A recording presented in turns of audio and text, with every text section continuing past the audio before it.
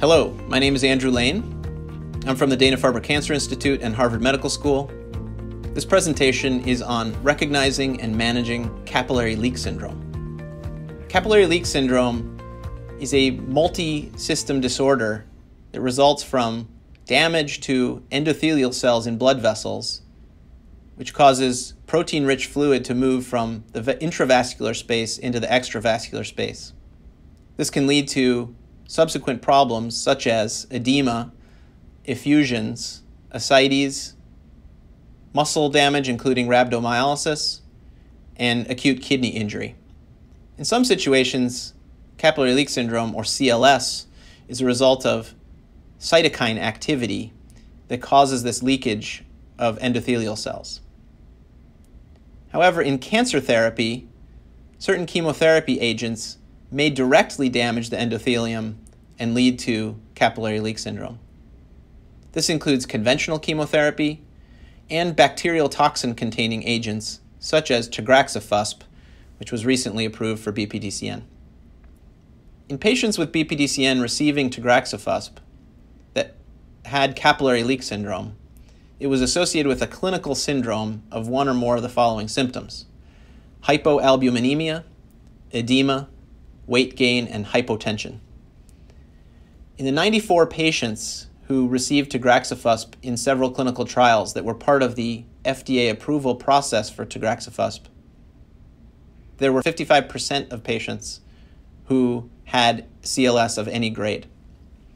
46% of those patients had grade 1 or 2 CLS, 6% grade 3, 1% grade 4, and 2 patients out of 94 had fatal CLS.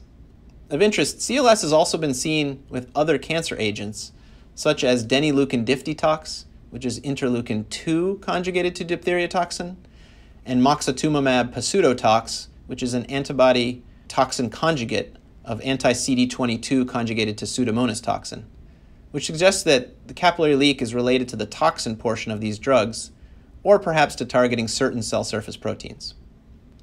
When using tagraxofusp for BPDCN, there are several strategies that one can use to mitigate the risk of capillary leak syndrome. They include prevention, recognition, and intervention. So for prevention, these are selection criteria for patients who perhaps should not receive tagraxofusp because of the increased risk should they have capillary leak syndrome. So patients should have adequate cardiac function as measured by a normal ejection fraction to receive tagraxofusp.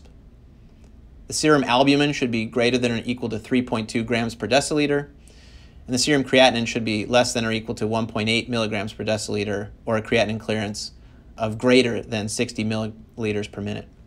For patients who then go on to receive tagraxofusp, early recognition of the signs and symptoms of capillary leak syndrome are very important. First, the first cycle of treatment should be administered in an inpatient setting for increased monitoring.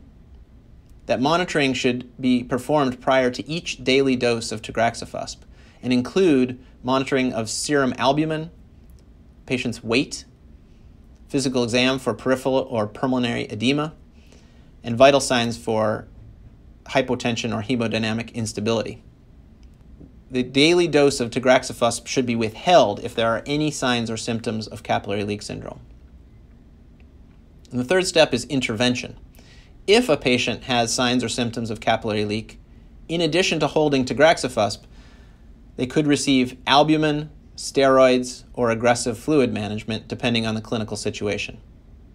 This table is adapted from the FDA label for the approval of Elzonris or tagraxofusp, and it gives instructions for how to approach the monitoring of capillary leak syndrome and the actions to be taken. So first, if a patient's serum albumin is less than 3.2 grams per deciliter, they should not be initiated on tagraxofusp. During tagraxofusp dosing, if the albumin drops below certain pre-specified levels, or a certain drop from the patient's own albumin level at the start of the cycle, patients should have tagraxofusp held and albumin should be given. If the weight increases, or if there is edema, fluid overload, or hypotension, patients should receive albumin and have aggressive fluid status management which could include diuretics or IV fluids depending on the clinical assessment, and should consider giving corticosteroids.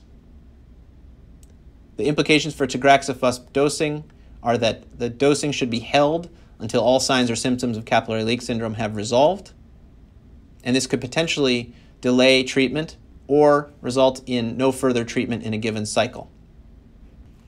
After patients recover from capillary leak syndrome, tagraxofusp may resume. This could be within a given cycle if all CLS signs or symptoms have resolved and there was no hemodynamic instability, or it could be in a subsequent cycle. Within a given cycle, dosing can be given and may be given up to 10 days, which allows for delays to receive all 5 doses as planned. Tagraxofusp may resume in subsequent cycles if capillary leak syndrome signs and symptoms have resolved. Importantly, alanine aminotransferase and aspartate aminotransferase liver function elevations are common with tagraxofusp as well. 82% and 79% of patients receiving the drug had ALT or AST elevations of all grades, and 30% and 37% were greater than or equal to grade 3. If ALT or AST are greater than 5 times the upper limit of normal, tagraxofusp should be discontinued for the remainder of the cycle. It can resume in subsequent cycles if it resolves to less than or equal to 2.5 times the upper limit of normal. Also importantly, ALT and AST elevation are not necessarily linked to capillary leak syndrome, but they may be seen with capillary leak syndrome. So to summarize, capillary leak syndrome, or CLS, is an important toxicity of tagraxofusp. The incidence of CLS may be reduced by careful patient selection. Recognition of CLS is very important to cause withholding tagraxofusp at least temporarily. And CLS management involves one or more of giving albumin, steroids, or aggressive fluid status management with diuretics or IV fluids as the clinical situation mandates. Thank you for your attention.